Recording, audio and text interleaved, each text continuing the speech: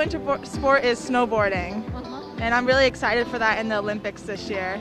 This year I want to catch curling because I think it's a really funny sport. I grew up skiing and snowboarding actually. I grew up at Mammoth Mountain, and so I actually competed in snowboarding for like 10 years. I love the figure skating. I think that's so fun to watch.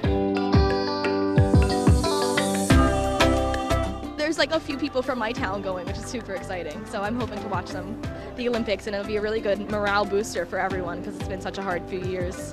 So I think it'll be really lovely to have that. I think it's been a difficult year, and I think it's good that we're all playing together. And Winter Olympics are always fun, so I'm very excited for it. I'm excited to watch, and I guess like the big countries that always take the gold in each Olympics is gonna come out on top again, like China, Russia, America, Australia.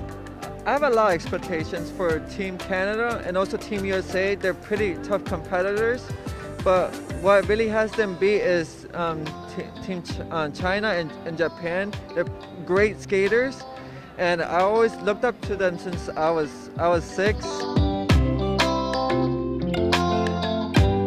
You know, everyone together, especially for the Olympics, we all come together and as one world, and I think that's awesome.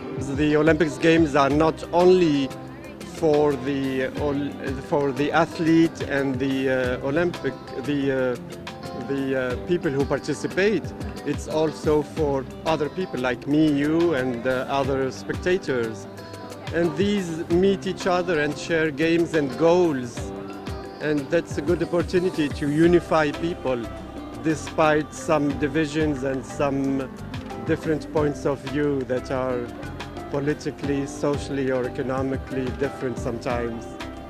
I like it a lot. I think it means that it's going to be a good unification for the countries. And I hope that it's not just joining together for a future to fight COVID. I hope it's also joining together for a future to fight climate change as well.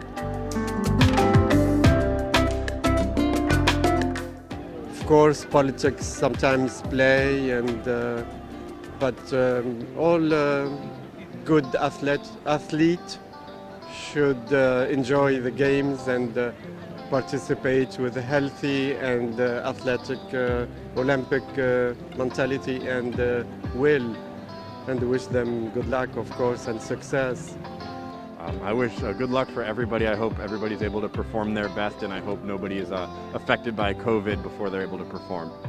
I just hope they do the best they can and have a great experience, and yeah, have a good time in China.